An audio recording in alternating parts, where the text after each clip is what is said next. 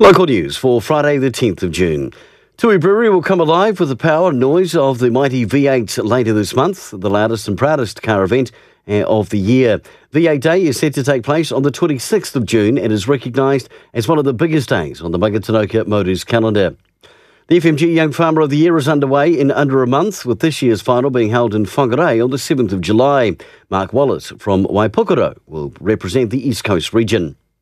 And 3 people remain in Wairarapa Hospital with COVID-19, with 343 cases active in the region. 61 cases reported yesterday. Nearly 11,000 people have been deemed as recovered. And finally in sport, the Wairarapa Wahine Toa will play their final tomorrow, in the women's rugby competition from Manawatu in their inaugural season. In the Premier Men's competition, Carterton hosts East Coast for the Lane Pen final, while we've got Marist hosting Martinborough, Pioneer Greytown and